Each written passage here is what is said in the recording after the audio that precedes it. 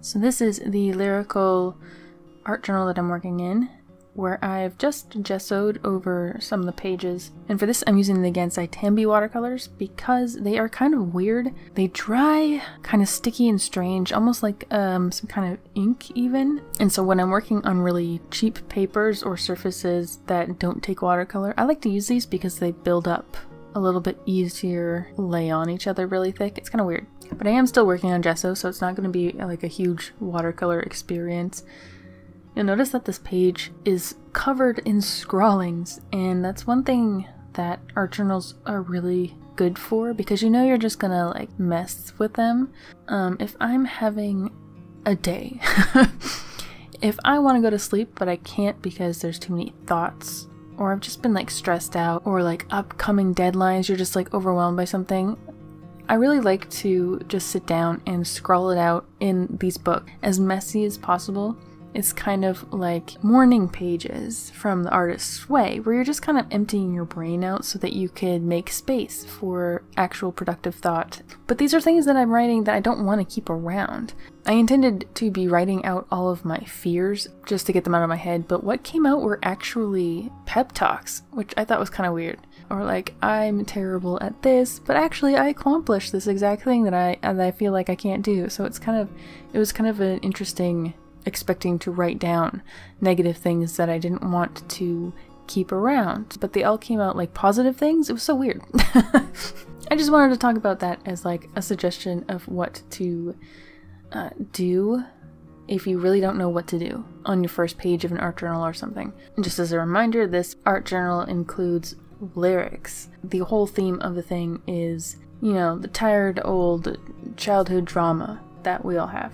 But this lyric is kind of neat because, you know, it talks about like when you have something that never leaves you, there's always these thoughts in the back of your mind that will always just be there, like little hurdles in your journey for the rest of your life. But it also kind of reminded me of a story that totally stuck with me.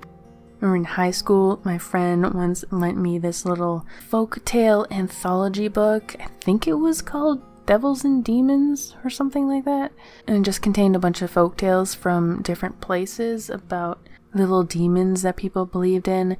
And there was this one story where everyone's walking around with a tiny little demon on the back of their head hiding, and its goal is to get to your ear so that it can whisper disgusting and evil, horrible things into your ear to make you like do bad things or think terrible things.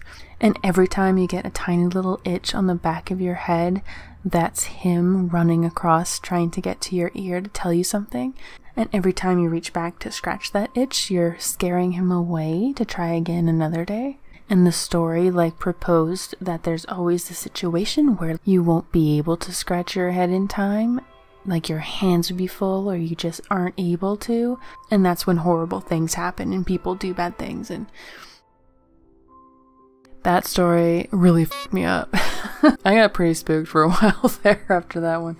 So I wanted to throw in a little bit of imagery as a throwback to that story that completely sealed itself in my brain forever. And I think it kind of really fits with the context of the lyrics and everything. It's not super detailed, but you know, that's what art journaling is for. It's just for having fun and expressing yourself, not for fancy pictures and original art and stuff like that. You just play. And again, I'm still kind of struggling with adding lots of detail to these pages to make it look actually interesting and like finished and complete and stuff, but this is good. I think adding text really helps a lot.